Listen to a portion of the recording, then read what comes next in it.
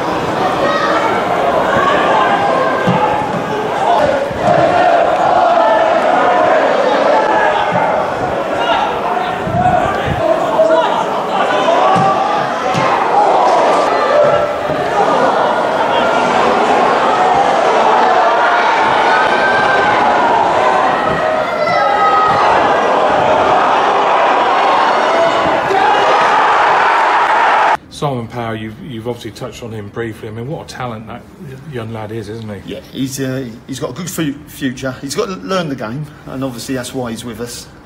So he learns different parts of his game.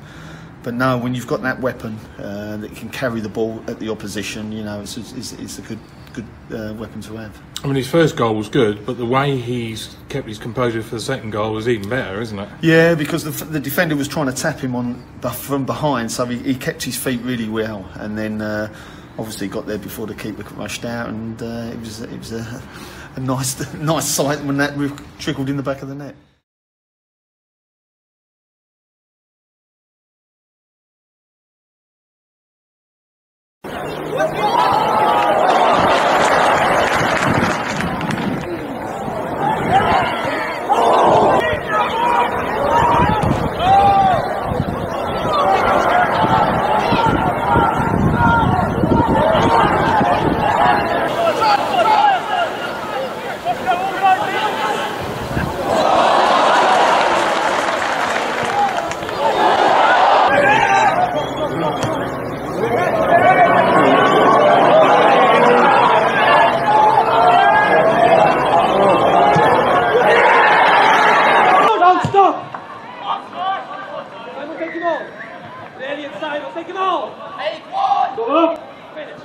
Go shots!